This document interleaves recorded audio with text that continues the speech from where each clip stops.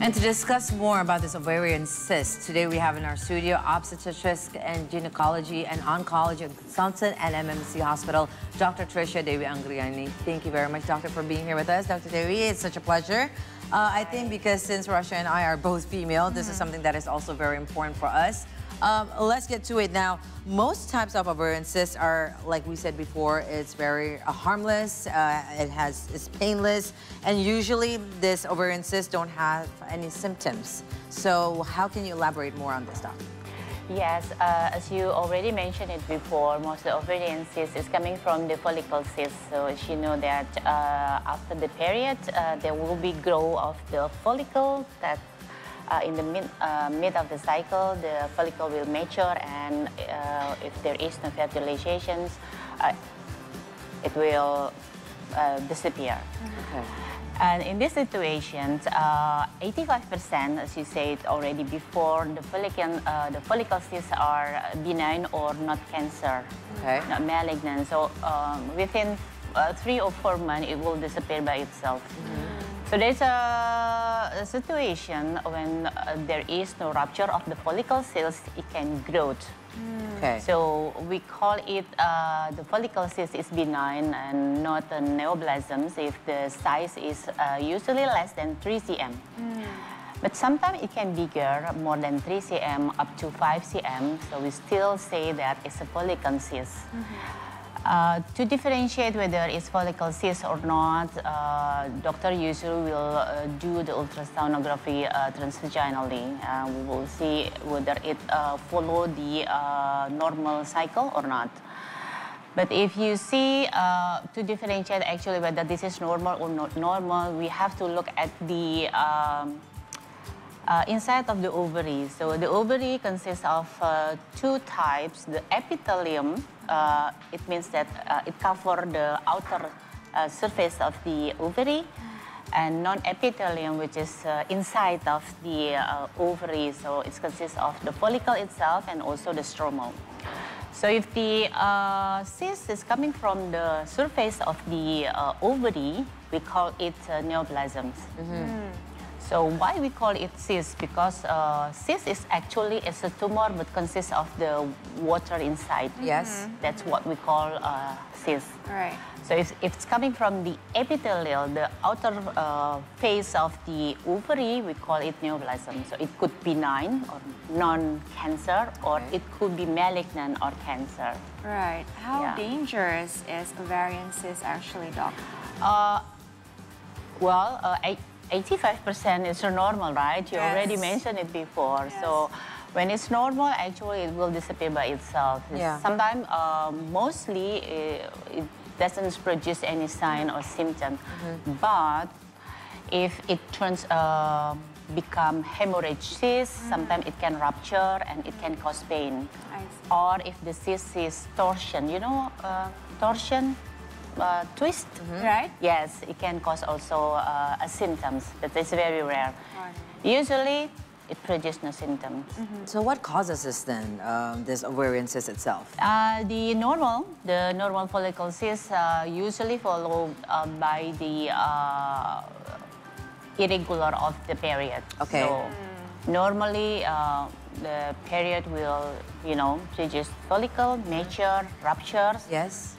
When there is no fertilization, so it will start with the period, and so it's normally happen every month, right? Right, yes. But there is a certain situation that this follicle is not ruptured. Right. Usually because of the imbalance of the hormonal. Right.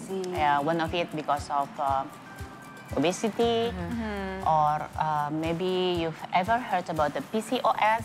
Yes. Yes, polycystic ovarian syndromes, excessive of the insulin, so we call it resistant insulins, or diabetic. Yes. Yes. So food intake, lifestyle is a part of it. Yes, indeed. So sometimes related to the hyperestrogen, hyperestrogenism situation, cell conditions that will cause C. It seems like it's a combination of lifestyle that's affecting your hormones and then affecting what happens inside as well. Yes, yes, indeed. So what do you think is the best prevention or monitoring system to avoid having ovarian cysts? It depends on the type of the cyst. If you are talking about the follicular cyst, sometimes we don't need any medicines or surgery, so it will disappear by itself within 3 or 4 months, right? But it can be bigger than 3 cm, as I already mentioned. There is no effective way to identify, because you know the ovary is located inside of the pelvic ring. Yes. So you cannot palpate it and you cannot see it. So you should go to the doctor. I mean, annually examinations for the gynecology examination will be the best way. And then after that, the doctor will do the transvaginal ultrasounds, because if the cyst is still small, you need additional imaging. The simple way is do the transvaginal ultrasounds. And the problem, sometimes patients refuse. Yeah. Why is that, Doc? They refuse to be inserted something inside of the vagina. Stigma or unfamiliarity? No, it's because they doesn't want to do it. Oh, But you know, if we should know the locations of the ovary itself. You know that the cervix, the uterus is located 7 to 10 cm from the opening of the vagina, and the ovary is above. Right. So there is no way There is you no cannot way, check yes, up between indeed. you assess inside itself. Yes. Usually, doctor will do the palpations. We call it bimanual examinations, and after that, if we suspect that, actually by this hand, I cannot palpate the mass less than 5 cm. Correct. Right. So if I could palpate something inside of the pelvic rim, it means that the size is already more than 5 cm. And that's already a danger. Yes, yes. And for the neoplasms, especially we are worried about the ovarian cancer. So actually there is no effective screening to detect the early stage of the ovarian cancer. Yeah. So mostly ovarian cancer will come in advanced states, stage 3 already. And the incidence is just the same in Indonesia, developing country or developed country. Yeah. Because there is no effective way, whether we want to perform the transvaginal ultrasound or to check the tumor marker. Maybe you have ever know that there is a specific tumor marker for the ovarian cancer. Correct. Yeah. Now, with that said, though, you know, there's a lot of, we're talking about stigma, there's a lot of people saying, oh, those who get ovarian cysts, like you said, maybe cannot have, or they cannot have pregnancy. Or, you know, those are the ones that's, you know, the one that is still not married yet. Or maybe those are the one that is actually having kids. So who's actually the one that is at risk with the ovarian cyst itself, Doc? It depends on the type of the ovarian cyst itself. With the ovarian cyst following the neoplasm, the benign, maybe you've ever heard about the chocolate cyst, endometriosis. Sometimes it can cause the infertility. But the other ovarian cyst, sometimes it doesn't reflect with the cycle of the period. So to get pregnant, it means that you have a regular period, right? Yes. Sometimes it doesn't reflect anything with the period. But the follicle, the functional cysts related with the imbalance hormonal, related with the obesity, resistant insulin, diabetic, because there is no mature follicle, no ovulation, it cannot be fertilized because there is no follicle that the ovum that cannot be fertilized by the sperm because there is no ovulation. It can cause also the infertility. But mostly, actually, it doesn't reflect with the infertility or not, except if it's related with the malignancy and the doctor has to take it out the ovary. Ovary. Yes. Because one ovary is actually, it's enough to be fertilized. Yes. So it depends on the type. It depends on the surgery that performed. So you cannot really generalize, oh, you have ovarian cyst, then it means you are not fertile or anything like that at all. It really is more than that. It depends on the malignancies, the treatment, the surgery as well. All right. Now, what is the situation in Indonesia, Doc? I'm curious because we were also interviewing a breast cancer doctor. And then what I'm interested here is about the level of awareness of people in terms of how to get yourself detected, as well as how to make sure that you have the right lifestyle, or even like checking up every certain time, preventions to prevent ovarian cysts. Okay, the thing that you should consider whether we are talking about the neoplasms, not the functional cysts. Usually functional cysts, as I already mentioned before, that produce no symptoms, right? But the thing that you should worry about is whether you have at risk for having ovarian cancer. Up to 20%, 15 to 20% ovarian cysts usually linked to the hereditary gynecological cancer in the family. Maybe if you ever heard about the Angelina Jolie, so there is a mutation of BRCA1 and 2. It was related with the breast ovary cancer. So if in the family has the history of the breast cancer or ovarian cancer in early young age, and if there is a BRCA mutation, it means she has the risk for having an ovarian cancer, about 20%. Another thing is we call it link syndrome. So it's mismatch repair mutation, sorry.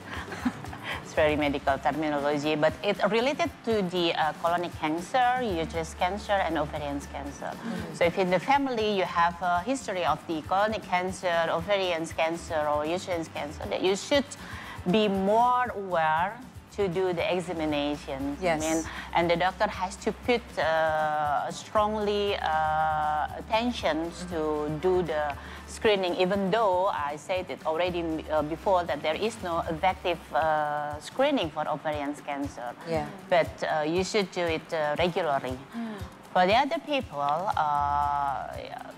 you have to do annually examination. I mean, sometimes, you know, it's misunderstanding for a woman that you only visit the obstetrician and gynecologist when you are pregnant. Correct. Yeah. Yes. But actually, it's not true. Yes. Obstetric is related to the pregnancy, and gynecology related with the external and internal reproductive organ. Yes, because we keep, you know, every day our hormonal changes and whatnot, our lifestyle changes and not. So, I mean, what happened yesterday and today is very different in itself with our body. So now, Doc, every patient is very different, especially those who are infected or has the ovarian cyst. How can it be treated then? Take us through the process. To treat the ovarian cyst. The ovarian cyst, it depends on the cause, of course. Right. So the treatment of the ovarian cyst depend on the cause of the histotype of the ovarian cyst itself. If we are talking about the functional cyst, already mentioned it that sometimes no need treatment. Okay, right. Or maybe sometimes doctor will give you a medicine, usually a hormonal, to make it rupture by itself. But it's really rare we perform the surgery to the functional cyst. But for the abnormal, or we call it neoplasm, it depends on whether this is benign or malignant. For the benign cyst, usually it depends also whether the age and the fertility function are the issue or not. If it's not the issue, usually doctor will do the definitive treatment to take it out the ovary. Let's say you have 25 cm whooping ovarian cyst, and the age is already 50 years old, parity 3, already have 3 kids, the doctor will take it out the ovary. We call it definitive treatment. But if for the young lady, if it's benign, sometimes 10 cm of the ovarian cyst, we only do the cystectomy, so it's conservative. So we maintain the ovary still inside, and we only take the cyst. Right. And the approach, it could be laparotomy, like the C-section, or by endoscopy, we call it laparoscopy. Right. It's good to know there's many choices of treatments that you can do, and this is not something that we should be afraid of, but something that we need to be aware of. That's definite. And if you guys see, right, Hailey Bieber's photo, she said that she was bloated in a photo, and she said it's not a baby. And I imagine like the feeling of bloated, but how does it actually feel to live with an ovarian cyst, you know, whether it's benign or more malign?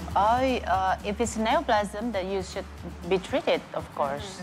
If a functional cyst, it will disappear by itself. Does it feel pain though, Doc? I mean, again, as Rasha said, you know, we see Hailey Bieber has bloating. Yeah, does she feel a little bit pain, or she's just seeing there's changes in her body? Sometimes it doesn't cause any pain. Oh, okay. It's just bloating. Right. So that is why she doesn't feel anything if it doesn't torsion or rupture. If it's twist or rupture, that can cause pain. Right. But it depends also with the histotype of the cyst. If the endometriosis cyst, it will cause pain because it's contained of the blood inside of the cyst. Yes. But she said that, if I'm not mistaken, she was not suffering from endometriosis cyst or PCO. It could be neoplasm. So from the surface of the epithelium, like I told you before, it can grow into benign or malignant.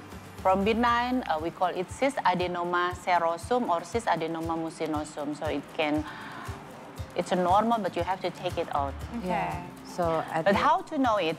You should see under microscopic view, and there is no way, even though by the imaging, the golden standard to differentiate whether this is benign or malignant, that you said, just take it out and see under the microscope. Right. We call it histopathology result. This is such a very in-depth view, I think, with this ovarian cyst, something that sometimes we women kind of afraid to talk about, again, but this is something that we have to be aware, and good thing Dr. Tricia here already told us there are some treatments, and it's better if you got the early detection. How do you do it?